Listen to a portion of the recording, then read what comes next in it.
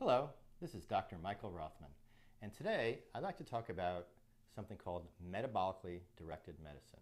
What is it? How is this different from what you're used to when you go to your regular doctor? Or even, how is this different from some of the other holistic doctors out there? So let's use an example. Let's imagine that you're a 50-year-old woman and you're having problems with hot flashes, trouble sleeping, and anxiety. And you go to your regular GP, and your doctor says, oh, well, you have insomnia, you have anxiety, let me prescribe a medicine for you. So he prescribes a medicine to help you sleep, and he prescribes a medicine to help you with anxiety. So you take the medicine, and yes, your anxiety is better, you're sleeping better, but now the next day you're feeling really, really drugged, and your hot flashes are no better. And you realize you don't want to walk around like a zombie the rest of your life. So what's the problem here? Well, the problem is that your doctor did not treat what was wrong with you. He's just treating your symptoms. He merely gave you drugs to treat the anxiety and merely gave you drugs to treat your insomnia. But he didn't really determine what was causing your problem, so that problem remains and so the underlying issues remain. So now you go home, you do some Googling, you go on the internet and you realize, oh my goodness, I may be having some sort of hormonal imbalance. So you go to another doctor, a doctor who specializes in hormone replacement therapy. And the doctor checks your hormones and he realizes and determines that your progesterone level is too low.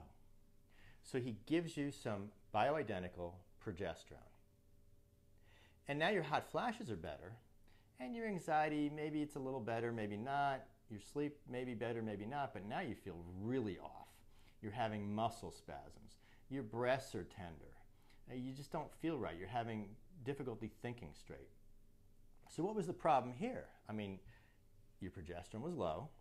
The doctor measured it, and he gave you progesterone. Shouldn't that fix what's wrong? And the answer is, well, yeah, it fixed part of what was wrong. But what the bioidentical hormone doctor did not do, he did not determine or take into account the big picture. He did not take into account your overall metabolic balance. Let me explain further.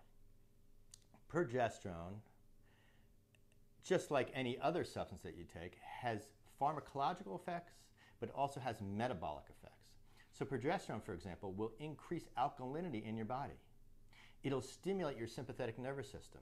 It'll make you more anabolic, meaning that it'll increase tissue acidity and systemic alkalinity.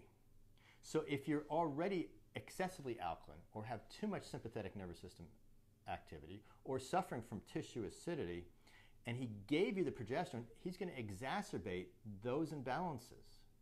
And this is where my approach is so much different, because I'm going to measure your body chemistry. I'm going to measure, are you anabolic? Are you catabolic?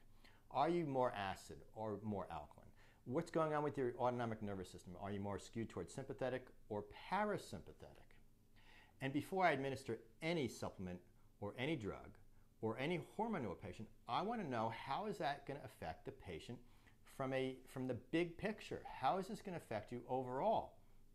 So what I would do in this case is I would treat the alkalinity, treat the excessive anabolic situation with the tissue acidity and the systemic alkalinity, and perhaps treat the autonomic dysfunction in addition to giving the progesterone, and measure all of these parameters at the same time.